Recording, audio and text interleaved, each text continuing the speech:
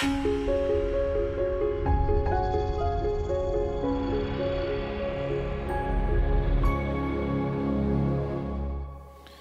many of you have heard of rugged before? How many of you seen a rugged talk before? I know you have. All right.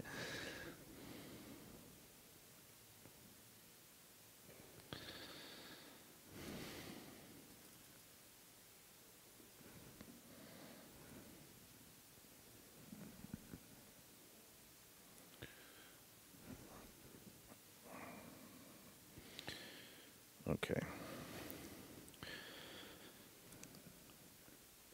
Okay, so usually I like to start with how I'm going to finish. I think we're doing a terrible, terrible, terrible job on doing software.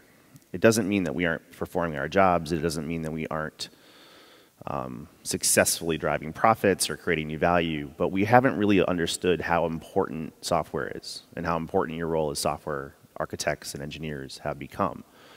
If you think about it, look up at the ceiling, right? None of us sat here in perpetual fear that this building was going to crush us, right? We have brick, we have steel, we have concrete. We take these things for granted because they're dependable, right? The bridges we walk over, the buildings you sleep in, you know, it's reliable infrastructure. The problem has become, and this is one of the founding principles behind Rugged, is that our dependence on software is becoming as great as our dependence on steel and concrete. But it's not nearly as reliable. In fact, I come from the hacker culture, and everything is hackable. As long as someone has the means, motive, and opportunity, they can inflict harm on others who depend on that digital infrastructure. Now, the challenge is we didn't used to have as much opportunity, but now that we're putting software into everything, well, we'll get to that. But what I like to do is instead of telling developers that they're lazy or irresponsible or they're putting everyone in danger, that's not a good strategy. What I like to do, because I respect the software development culture, that's where I started. My first career was in software development 20 years ago. It's that we tend to like things and innovations like going from waterfall to agile, or from agile to DevOps, or DevOps to continuous delivery and continuous everything. And a lot of the things that we've taken, we took from other disciplines. So I'm a big fan of Deming. Edwards Deming revolutionized Toyota supply chain principles in the 40s in World War II Japan. One of the only things we haven't stolen from Deming is the actual supply chain bits. So I'm going to assert that if we steal some of these supply chain principles and put them into modern software development, not only will you have less unplanned, unscheduled work, not only will you be on time, on budget, not only will your operations people have fewer break fixes, but you'll also have a faster mean time to identify and repair. And if I can appeal to the things that you're already measured on and bonused on and incentivized on, and it happens to also make digital infrastructure safer, that's a really good thing. So this isn't so much a security talk, but for the first time in history, I think doing the safe thing happens to also be doing the profitable thing. So I'm going to demonstrate some of those principles in action, and because this is a developer conference, I want to show some really sexy data and a data visualization. So I'm going to quickly go to that. I have to clarify my title. So I am Josh Corman. I'm one of the founders of the Rugged Software Movement and authors of the Rugged Software Manifesto, as well as the I Am the Cavalry movement. But between getting accepted here and today, I actually left the private sector. So I quit my job as the CTO of Sonatype. I'm actually on sabbatical. And I'm now at an international policy think tank focused on cyber safety, at least for the foreseeable future, until we can get some sanity wrapped around cars and medical devices. So I am still an advisor to Sonatype, but I'm not here representing any commercial interest. And I love zombies, by the way. One of the things I like to start with is, why do you do what you do? So whether you're at a HackerCon or a developer conference, there's something that motivates you as a person. And what I realized way too late, after 10 years of trying to tell developers how to do security better, is that any strategy that makes me have to change what you care about is a strategy that's going to fail, right? People care about what they care about, and I need to meet them and embrace them there. I wake up every day and I want to make the world a safer place. I'm a protector. Some of my hacker friends are not protectors, they're puzzlers. They want to figure out hard problems. Some of them want to become famous, so it's about prestige. So I really don't know what motivates you, but something made you choose to get into software. Something makes you choose to stay at the job that you're at. So whatever it is that motivates you, I hope that there's something in here that can help you do a better job at what you already care about. So if you don't know this guy and you haven't read the Phoenix Project, this is Gene Kim. He's one of my brothers from another mother, I guess. And when he comes from the security industry, he was the inventor of Tripwire, which is a really, really important tool for change management in servers and for system integrity. But he kind of gave up on security because what he realized is we're working really, really, really hard to secure things, but the things we're trying to secure cannot be defended. They're indefensible. And one of the things he was attracted to was IT performance. And he did this really amazing study called Visible Ops that looked at the top performing IT companies in the world and figured out what made them good at their jobs. But the next thing he stumbled across was this DevOps stuff. And when he started explaining it to me, I started having heart palpitations because I said, this is terrible. Like, we can't even secure an agile environment. It moves too quickly. How are we ever going to do this with DevOps? So we kind of put our heads together and we said that DevOps was really the end of security as we know it. Because there's really no way with those cycle times to really do a lot of the things that we used to do. But you know, I stopped for a second. I said, well, maybe that's a good thing. And I'm going to apologize to my OWASP brother in the room. But you know, I looked at things and I said, you know, we do a really terrible job at application security. So why are we trying to fight to the death to maintain something that doesn't work very well? We have a lot of good technology, and we have a lot of good tools, and a lot of them are free, and we have a lot of training. But the adoption has been very, very poor. So I said, maybe it's not a bad thing. That's the end of security as we know it. And we said, you know, let's try to, instead of being afraid of DevOps, let's look for the common ground we might have. Now, security people have a pretty terrible attitude. This is how we view DevOps. I'm not the one that made this slide, but I do love it in some ways. We tend to inherit everything that happened before us in the SDL. And we try to clean up the mess after, but that's really not the best attitude. So what we realized is we were going to need a bigger boat, and we weren't going to be able to do this with just Gene and I putting our heads together. If you haven't read his Phoenix Project, it's essentially the Bible for DevOps. So we started growing the tribe, and if you recognize this guy, it's Jez Humble, one of the co-authors of Continuous Delivery and the Lean Enterprise. And we started meeting people like John Willis from Docker and the guys that run DevOps Days, and we said, let's take the best and brightest from the DevOps tribe and the best and brightest from the security tribe that have good attitudes. Let's find some way to have some collaboration together. And he still doesn't know what he got into, but we basically started merging these tribes. And we've been running these Rugged DevOps Days or Rugged DevOps tracks at various conferences for free because we do think there's a natural fit for us to work together. Now, who's heard the Mark Andreessen quote that software is eating the world, right? And what he basically means is everyone's becoming a software company. As a hacker, I can't help but think it's infecting the world, right? We're putting software in everything. When I see software, I know there's a defect rate per 1,000 lines of code, and because of that, every piece of software you add is making that product weaker. Now, clearly you don't look at it that way. We love the idea we're going to have hyper-connected cars, and we love the idea that the Internet of Things coming into our home adds convenience. But I want you to think of it as well that when you add software to something, you make it hackable. There is no human that can write unhackable code. The more code you have, the more problems. So it's more of a trade-off, and I started thinking about the best metaphor for this. This still isn't the best metaphor, but metal, when you galvanize steel, you're making it rust-proof, so you can use it outdoors. But what happens is the act of making it galvanized, which is a benefit, right? Rust-proof is a benefit, makes it brittle. So these things tend to break more easily or bend more easily. And I think at some point we're going to look at software that way and connectivity that way, that when we get the benefits we want and we can accept the trade-offs, we do it. And when the trade-offs are unacceptable, we don't do it. But we're not mature enough yet. In fact, I sometimes call the Internet of Things like asbestos or cyber asbestos, right? It was fire retardant, it was lightweight, you were an idiot not to make buildings like this using asbestos. But then we noticed it was causing massive amounts of cancer, and it was very expensive to clean up, and we had to condemn buildings because we were using that material in an unsafe way. So I start thinking about building materials, and then I look about things like Heartbleed. Every single one of you were affected by Heartbleed. Some of you, just in your social media accounts or your banking, you had to roll your passwords again, maybe. Or maybe if you're in charge of a site, you had to redo all your keys.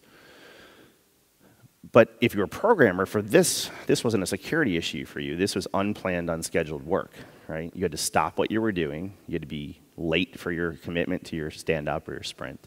And you had to do rework.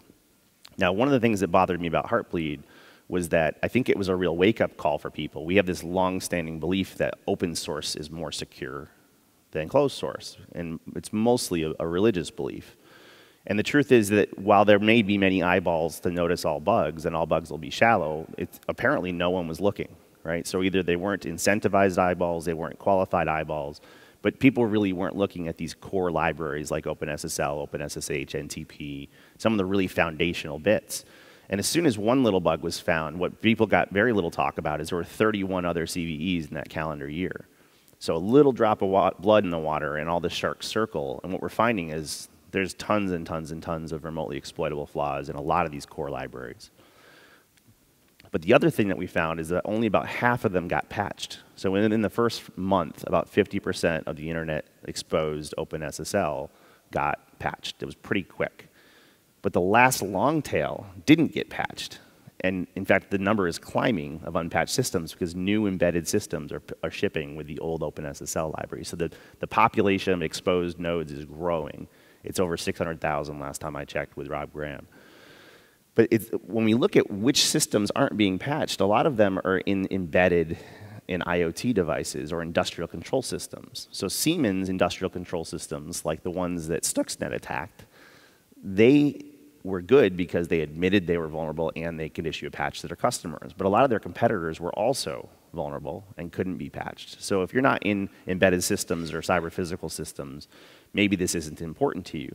But what you should start realizing is as we add software to your cars and your medical devices and your electric power plants, we're not writing brand new software for that. We're taking mostly open source code and moving it over. So if those things are both exposed and unpatchable, that's a fairly terrifying thing.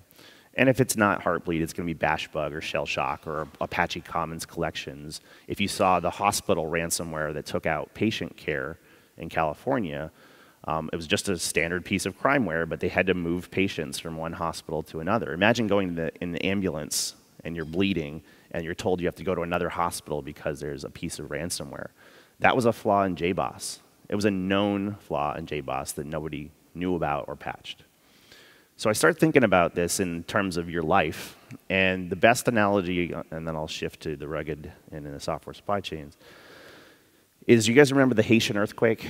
The earthquake in Haiti killed 270,000 people. It was very devastating, and there was lots of humanitarian relief. Actually, 230,000 people. It was a 7.0 Richter scale earthquake. And 6 weeks later, that got almost no coverage, no news, no fanfare. It was a much, much stronger earthquake in Chile. It killed 279 people. So you have a 7.0 Richter scale killing 230,000 people, and an 8.8 Richter scale only killing 279 people. So when all the scientists and the seismologists and everyone looked at why the heck were there so many fewer deaths with such a bigger earthquake, there was a lot of factors involved, but the number one contributor was building codes. Chile had modern building codes. Haiti didn't. So the earthquakes that shook the buildings in Chile flattened the buildings in Haiti. And one of the guys in the US government said, well, we don't have building codes for building code. And I don't want to start licensing each of you, but we really don't hold ourselves to any sort of standard when we're placing lives and public safety on software foundations. So many, many years ago, I wrote the Rugged Software Manifesto before I was even really concerned about the Internet of Things. I don't think we were even using that phrase, but I'm going to read 2 lines from it. One's for the security people and one's for the developer people. So one of the things we wanted to instill, almost think of this as a Hippocratic oath for your profession, is I recognize my code will be attacked by talented and persistent adversaries who threaten our physical, economic, and national security. The ones that developers like is right before that. I recognize my code will be used in ways I cannot anticipate, in ways it was not designed, and for longer than ever intended. In fact, if you think about the guy who introduced the Heartbleed flaw, there's 2 lessons. One is I would love to meet the guy, but I hear he's like massively depressed now because he knows that his one code commit caused significant damage and pain. In fact, I really feel bad for the developer whose code causes the first fatality. You know, I don't want to scare people away from doing the profession. If you're a good programmer, I want you to stay in. I just want you to realize that depending on what you're doing, your code may be used in a place that you would never thought of before. But the other lesson is that it looks like the commit was at like 4 in the morning on New Year's Day. So I like to say that friends don't let friends drink and code. So one of the things that is a natural extension of the rugged software manifesto, if that was trying to inspire that maybe the things you're doing matter more than you realized, is now that things are becoming more intense, we started a different group recognizing that no one's going to come save us on issues of public safety. If the cavalry isn't coming, then you're the cavalry. So the I am the cavalry was a personal commitment each of you can made, and I just stuck this slide in here because of this morning's keynote, but we've been working for a few years now, about 3, in fact DEF CON will be our 3rd birthday. On our 1st birthday, we published a 5-star cyber safety framework for connected vehicles. And we're trying to take the best researchers and the best programmers and make sure that they work at these car companies or with these car companies so that since all systems fail, we want to be prepared for failure. So in a different day, in a different place, we can dive into that. But in general, to tie this off, if all systems fail, and the keynote speaker alluded to this, we want you to be ready for failure. So when I'm explaining this to my neighbor, basically tell your customers how you avoid failure. Tell researchers you won't sue them if they help you avoid failure. How do you capture, study, and learn from failure? We're very poorly instrumented. How do you have a prompt and agile response to failure, and how you contain and isolate failure? So the fact that the Jeep Cherokee was hacked last summer by Chris and Charlie isn't the issue. The fact that it could also shut off the brakes or kill the engine on the highway is the issue. So we have very poor preparedness for failure. And since you're going to be writing the digital infrastructure that goes into the next car I drive, I wanted you to know the responsibility you have. But back to rugged DevOps, okay? So anybody in here self-identify as a security guy? I don't see any hoodies, so there must be no hackers, because only hackers wear hoodies, right? Okay, there's one. I think there's a tremendous amount of common ground, and without getting it, there's an entirely different presentation here, but there's 5 things I want you to think of that we have tons of common ground between the security profession and the developer and DevOps profession. I think number 1 is that we like to instrument everything. So the fact that DevOps is about measuring anything and everything gives tremendous visibility and actionable telemetry and information for machine learning. When I was at Akamai, I was the director of security intelligence, and the fact that we could have the instrumentation of the fan speed on a server or the CPU temperature meant that if we saw a slight spike, 5% change in fan speed, we assumed we were compromised, and we can use that as an actionable security event. So I think the fact that the instrumentation instinct is there for DevOps is really good for security. Number 2, we like to be mean to our code. So the invention and the precedent of things like Chaos Monkey and the Simian Army from Netflix, the idea that you want to be tested. Jez has this great line that the only way to avoid failure is to fail all the time, or if it hurts, do it a lot, right? I think actually the first one came from Netflix. And the idea there is creates room for things like Gauntlet and Brakeman and a lot of the security tools that we've been building to do automated unit tests to tighten feedback loops and give you guys response the second you introduce failure instead of 3 months later after you've moved on. The third one is we both hate complexity, right? Complexity is the enemy of stability, it's the enemy of availability, and it's the enemy of security.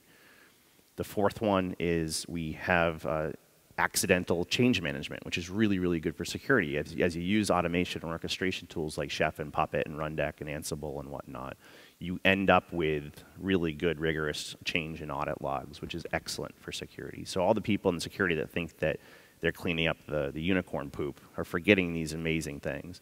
And the last one is I just think the attitude of DevOps is about empathy and tearing down walls. And what I've noticed is if a new group can give something to the DevOps community, such as software supply chain hygiene, which I'm about to show, they'll get back in spades because the developers will say, how can I make your job easier? You just made my job easier. How can I also make yours easier? So back to the complexity point, this is a wiring job. I don't know, I hope it's not too dark. And we talk about technical debt all the time, but there's also security debt, which grows at the same rate.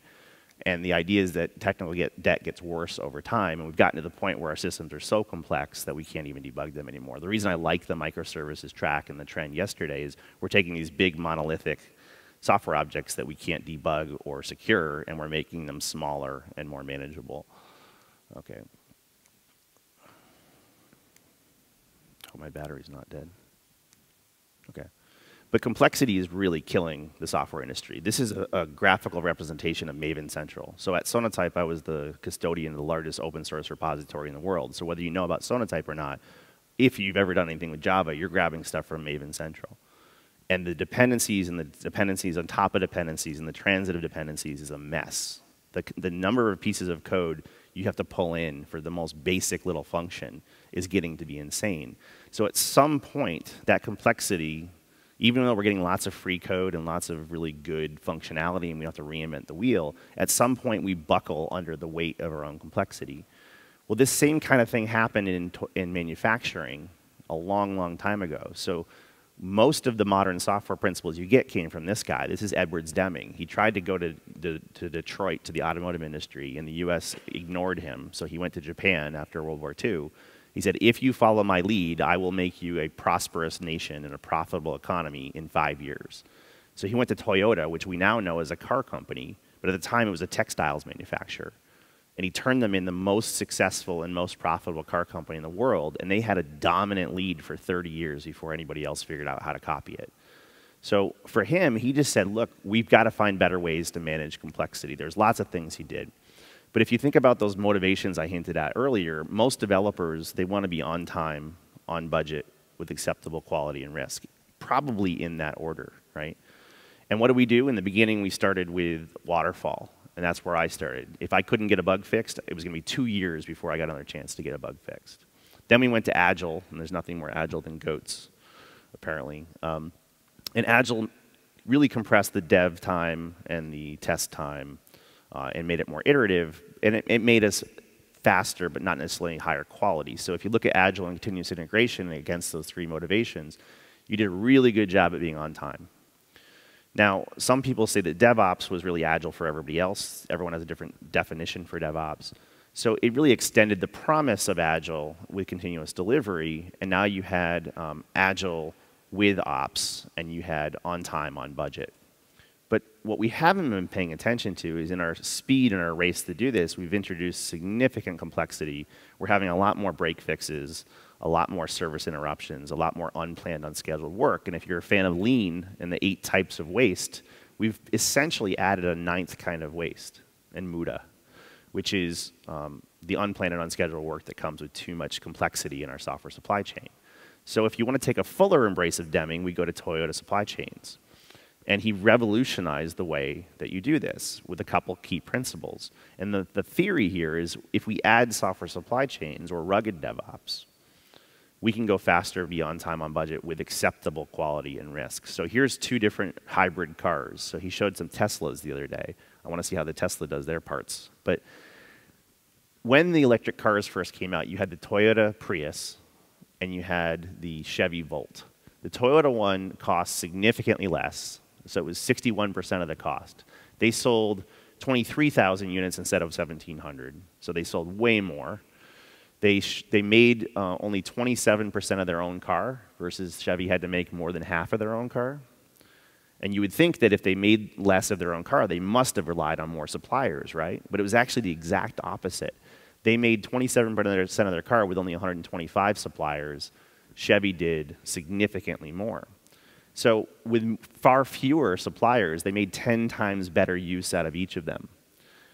And what happened was they just dominated the competition, and their price point was lower, their quality was higher. The Chevy Volt was plagued with issues, including batteries catching on fire, which is yet another mistake in a supply chain. So when you study these things, you basically get 3 principles, and they're going to come up in my data visualization. Number 1, you want to use fewer and better suppliers. So you don't pick every logging framework in the world. You pick 1 or 2. And you don't pick every airbag company for your car. You pick a proven high-quality airbag company. Then you use the highest quality parts from that manufacturer. So don't pick a 5-year-old vulnerable version of Log4j. Pick the least vulnerable version. In the car metaphor, you don't pick the bad batch of Takata airbags that was defective. You would go to jail if you used a bad version or a bad batch. You want to use the freshest of ingredients. And then lastly, trace which part went where throughout manufacturing so that when there is a new recall, you don't have to get a recall for every single car in your fleet so you'd go out of business. You just call the people who got the bad batch. So tracking which version of the airbag went into which vehicle allows for a prompt and agile and efficient response. In software terms, if you've got 3,000 applications and you don't know which ones are using which version of OpenSSL, When there's a Heartbleed attack, you have to test every single one of them or hope. If you have traced which parts went where, it's really best practices for manufacturing. Okay. How's my time? I got a late start. Okay. Someone give me some hand signals. So when you look at our dependence on open source, I'm not actually complaining about this. We've gotten so much more done because we don't have to write our own logging framework or our own authentication library or our own crypto. We're able to use really good free and available stuff. So we ended 2014 with 17 billion. I think we ended 2015 with 31 billion unique downloads from Maven Central. And I had a unique purview into that consumption. But the challenge wasn't so much that we used open source, as that the attackers noticed.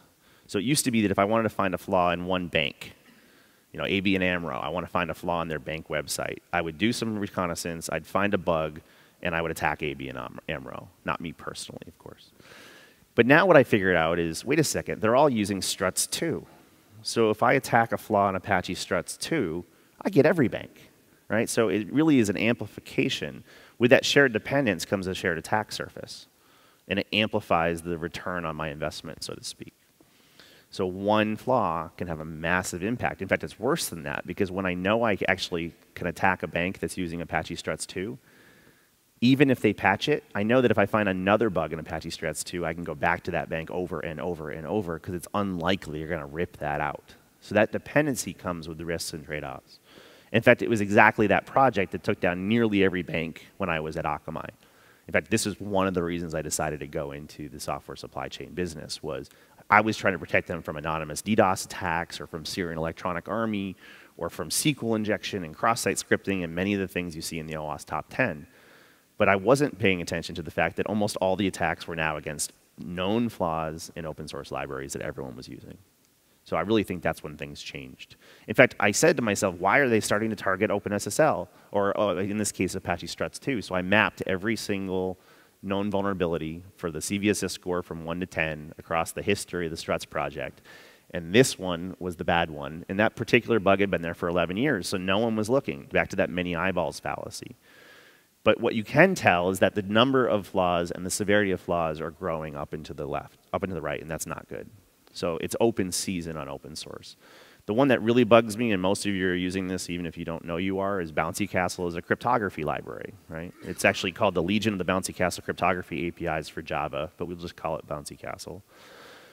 In 2007, it had a known full remote code execution flaw. It's a security project written by security professionals for security use cases. They care a ton about security. They don't need the rugged manifesto. They deeply care about security. But everybody has a bad day, because all software has flaws. There's a certain defect rate per 1,000 lines of code. There's a lot of code in there. So they fixed it right away. They issued an update. And in spite of them having an update immediately in 2007, we kept looking at who's still using the vulnerable version. And it was thousands and thousands of organizations. There were 4,000 unique companies that downloaded it 20,000 times and put it into 650,000 applications, some of which you're using right now on your iPhone or on your Android. So these are really terrible, avoidable mistakes, right? And there's the same thing for HTTP client, et cetera. And these things are making their way into cars, and they can't be patched. So some of the remote interfaces into these vehicles are using known flaws in really old versions of libraries, and even if they wanted to fix them, they can't. So I'm a little less concerned about the math being wrong with the Greek letters from the keynote, and a lot more concerned about someone using a 10-year-old known vulnerability to hurt you and your family. So as we consume these parts from the cloud, we aren't really filtering out the bad stuff. What we see is 75% of the stuff downloaded had a known vulnerability in it. When you put it in your Nexus or your Artifactory, we saw that when you do your automated builds with Jenkins and other things, a lot of bugs were getting into there. And I'm going to actually just skip this because I'm going to show you a data visualization instead. Okay. Who likes slides when you can do data? Okay. Come on. I hope you can read this. All right, so back to that claim that software is eating the world. So here's a piece of software, right? Big green piece of software eating the world. The problem is we don't write software anymore, right? We assemble it from third-party and open source. Somebody be bold and tell me how many pieces of open source you think are in a modern piece of software. Anybody? Come on, Martin. Oh, someone says 100. Good guess. So here's 100 pieces. Most people guess 50. And the truth is you probably picked 50. But the software you picked picks other stuff, right? There's transitive dependencies. So the average is actually 106. We studied thousands and thousands in the first ever State of the Software Supply Chain report last year. The new one's about to come out. So there's 106 unique open source projects of varying size in your code. Now, if it's a mobile app, it's going to be less. If it's a big application, it's going to be more. But that's a lot of software bits and parts, right? So back to the supply chain idea from Deming. We have a supply chain. We just don't manage it like one. Now, who thinks that they're all green and healthy, right? There was a guy at Microsoft who once said that software ages like milk, not like wine, right? It gets bad pretty quickly. So it turns out that 23% as a ratio have some sort of known vulnerability in them. And who cares about security if you just want to be on time, on budget? But I'm going to frame this in terms of the impact it has on software development teams. So some of them will be low, medium, and high. They're not all super serious ones like shell shock. But in there, about a quarter of the parts that you're using have avoidable risks in them that will cause unplanned, unscheduled work. You'll have to stop what you're doing, go back to an old project, download the new version, do another Jenkins build, do another unit test, push it to production. Then you can get back to what you're doing. So no one wants to do that. And if it was bad the day you chose it, that's completely avoidable. So without paying attention to hygiene, about a quarter of the components we have a known vulnerability. And this might be harder to see, but we don't have to just fear evil hackers. We also have to fear evil lawyers. So these little purple rings, it's 8% of the ones we chose are being used against their license. So it's illegal to use it. And you will open your company to lawsuit. I try to explain to people, why is this? They say, well, why is this a big deal? No one's going to sue us. I used to do acquisitions for IBM. And if you look at how much money Nest made when Google bought them, I think, what was it, $4 billion US. If they had had bad licenses in their software base, they would not have been bought, right? Depending on how serious the licenses are. So sometimes just accidentally using a copyleft or an AGPL can get you sued, like Cisco got sued when they bought Linksys, or it could get you to be not acquired if you're trying to have a good exit. So this is the average hygiene of a normal application. And when you think about this isn't that big of a deal because not every single flaw is going to get you hacked, right? But if you go down to the bottom here, if I can see, what I'm basically saying is if only 10% of these in a given year hurt you, and it takes maybe $100 an hour for your payroll, and it takes you 10 hours to stop what you're doing, go grab the new version, do another build, get back on track. These are pretty conservative estimates. But what you end up with is with those really conservative estimates, that one application is going to cost you 30 hours of downtime, and it's going to cost you $3,000 of wasted payroll. And you're going to say, well, Josh, who cares about that? That's not that much. But this is the base model, and when you go to scale it, come on.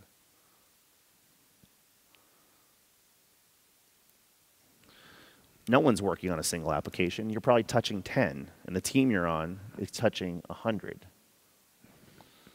And when you get to simply even just 100 of these things, you're now up to $250,000 in waste just for using something that was bad the day you chose it. Completely avoidable. And 10% is a really modest estimate. Most of you last year had to fix at least OpenSSL, at least shell shock, at least Apache Commons collections, at least JBoss, maybe plural times for each of those projects because the attackers are doing it more. So 3 is all it takes to get to these numbers, 3 per application. So to me, this is a massive waste of our time and effort. And this is something that starts to get to your boss's attention. Now, even if you don't like those numbers,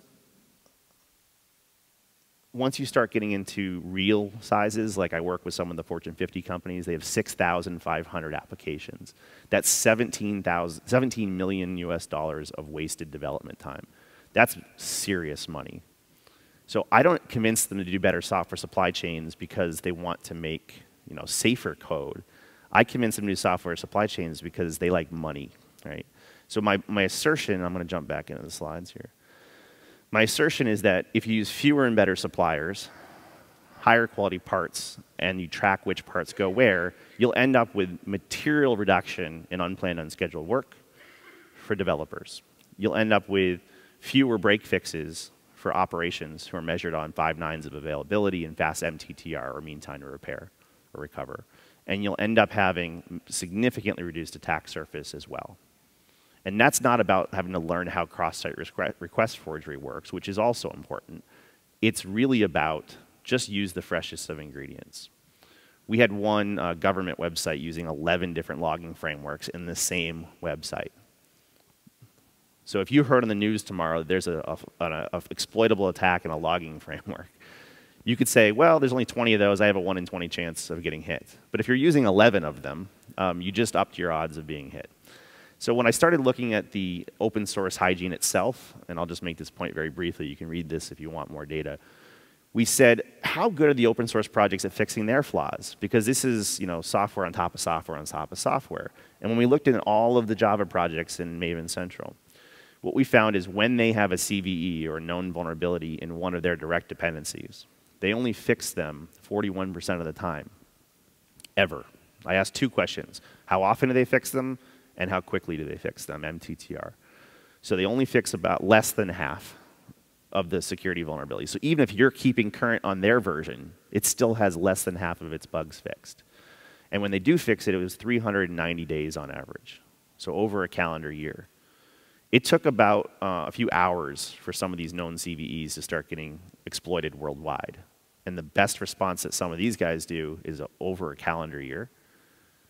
And on top of that, if you're not even taking those fixes like Bouncy Castle from 2007, no wonder we have indefensible infrastructure. And no wonder I'm so worried about my car and my medical devices and my hospitals. And to remind you, the hospital that had to shut down patient care was because of one known flaw in JBoss, in one library. Just one. And it was essentially the same serializer, deserializer problem as you saw with Apache Commons collections from Foxglove. So I would say we have a public health issue. I tried to be a little generous and say maybe they fix the level 10s faster, and they do. It's 224 days, not much better. Now, that's the overall population. If you look at individual projects, some of these projects care deeply about security, so they fix most of their bugs, and they fix them within 90 days or so. But the next time you go to pick a logging framework, wouldn't you like to know the percentage of bugs they fix, how quickly they fix them, how much they care about security? Because if you think the functionality is basically equal, but one has amazing hygiene and one has terrible hygiene, this is a pretty easy fix for us to incorporate into our profession. And if we did so, we'd start massively reducing unplanned work and risk. Okay, so I'm going to skip this, especially because no one here cares about US Congress things, other than to say that there's action going on in different parts of the regulatory, private sector, and public sector.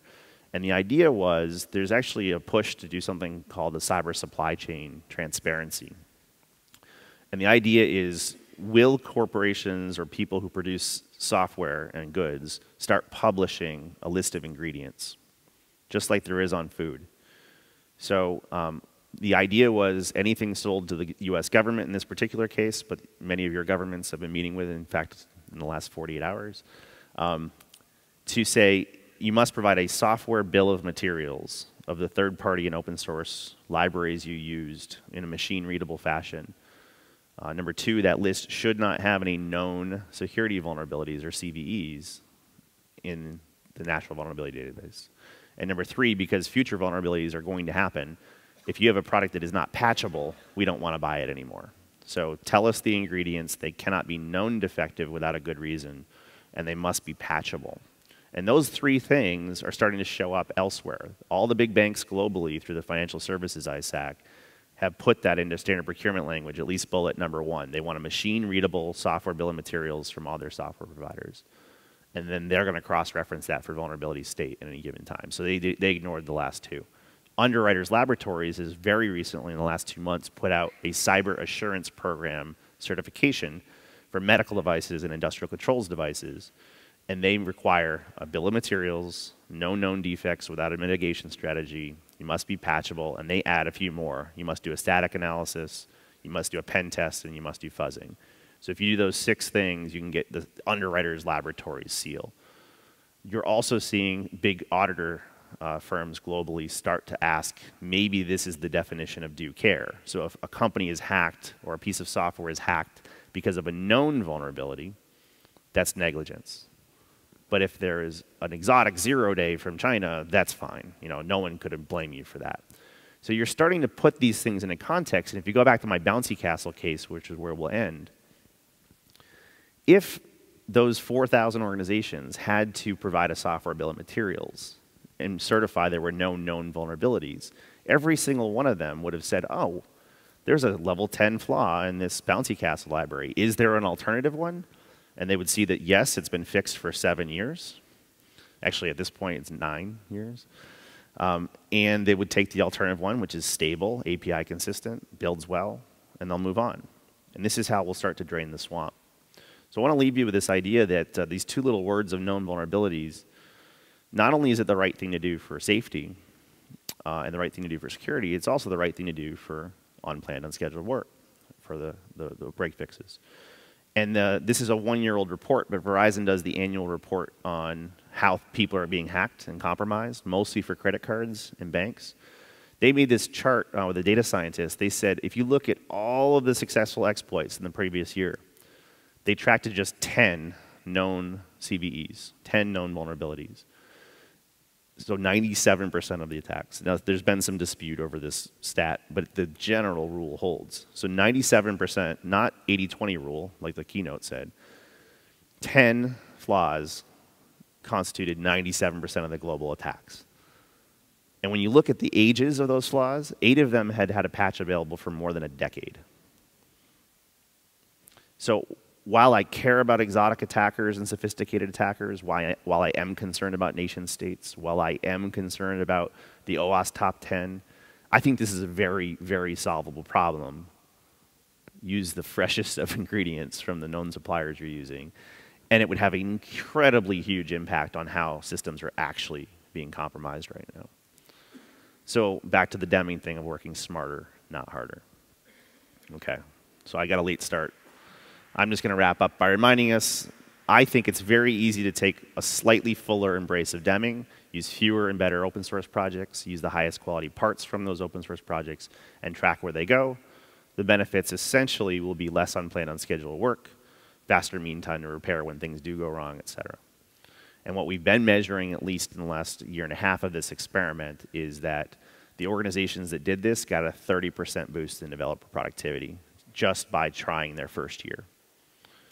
And don't take my word for it on the hygiene. Just take a free health check from either AppScan or what's the one, Dependency Checker, or there's a free health check from the Sonatype booth. Whatever you're going to look for, find out what your hygiene is, and you might be able to save yourself significant wasted time.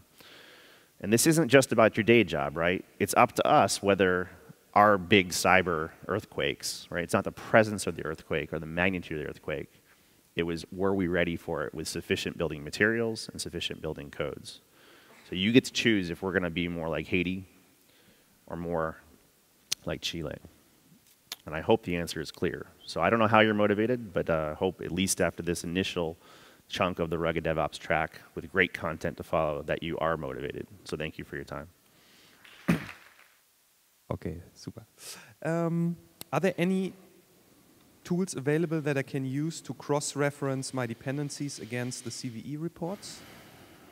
Yeah, there's a number of commercial and free ones, so I just accidentally mentioned some. There's a free project from OWASP called Dependency Checker.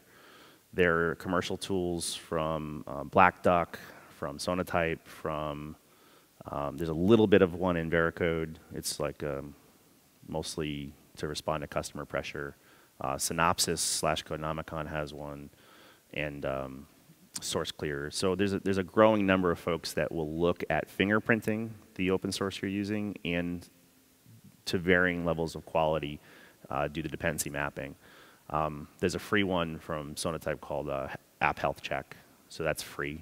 But if you want to do it at scale, usually you have to end up doing some sort of commercial solution. But to get an idea of your hygiene, don't pay a penny from anybody. Just there's plenty of free ways to get a snapshot of your hygiene. Okay. If everyone is using proven libraries or versions of libraries, does this not stifle innovation and the development of new libraries? I think your overall economics of your choice is, for certain use cases where public safety or human life are there, we should hold ourselves to incredibly high quality, high assurance, high security libraries. And that's going to favor smaller, less complex ones. And one of my favorite things that happened after OpenSSL was you saw LibreSSL, Boring SSLs, S2N, a series of alternative libraries that are smaller. Because then when you really look at the OpenSSL project, it's way too big to ever fix. There's attempts to fix it. There's millions of dollars being thrown at fixing it. But I like the idea that some stuff can just be like a WordPress instance. Who gives a crap, right? It's not going to kill anybody. Some things require and command higher. So if you look at that as stifling innovation, anyone can make any project they want, but I believe as we start publishing hygiene statistics and security characteristics, people will gravitate towards higher assurance, higher quality ones where it matters. Okay. How do you evaluate open source libraries besides CVE? Oh, I had this really elaborate framework, and whoever asked this question, just find me. We looked at a number of attributes like number of committers, are they active committers, bug density per 1,000 lines of code, fix rates, recidivism rates, so when you fix something, how many tries does it take to get it right? We would look at declared license, observable license. We would look at adoption across the Fortune 100, Fortune 500, Fortune 5,000. We would look at who has a corporate contributor. We had dozens of amazing attributes, and you could do a weighted average score. We were calling this notion project integrity. So when you have a project that has like an IBM putting payroll onto the project's going to be okay. Even if it's not great hygiene, it's not going to be orphaned. We saw some of the most dependent upon projects on earth had 0 committers. They were dead projects. So even if you found a really, really bad thing, sure, someone could go fix it, but the projects were dead. And I don't think we've been looking at these attributes, but those are just a few that you could leverage to decide which projects are strategic and which ones are not. Okay, so before choosing a library, I should check how many commits they have. That's one indicator. And those indicators are not equally important to everybody, but they're observable, and you can even do visualizations on them, perhaps. But. Okay, I think we can do maybe 1 or 2 more questions. Anybody? Yeah.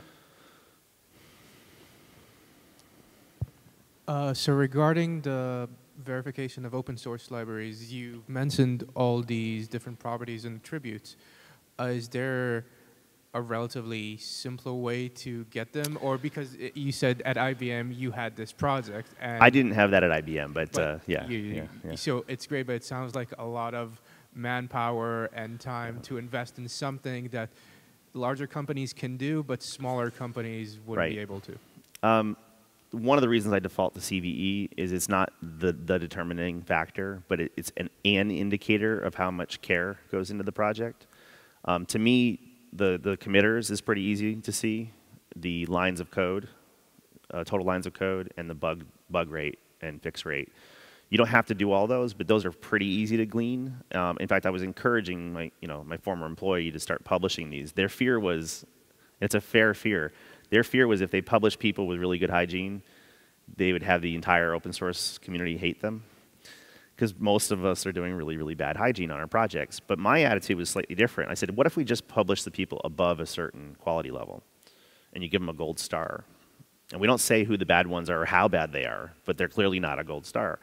So I would love an alternative description that won't get everyone to hate my former employer. But I think once you define what good looks like, people might want to be better and want to be in that good class, and you might see market behavior change as well. So if you know that only 2 logging frameworks have a gold star, you might see a lot of drop-off on the other ones and a lot of migration, including committers, to a better project. So I think we have just started deciding to play with this as a community. I mean, this might be the first time you've heard of these things. But I think there's plenty of room for changing the public health issue to something more sustainable. Thank you. Yeah. One last question? No? Okay. Thank you very much. Thank you.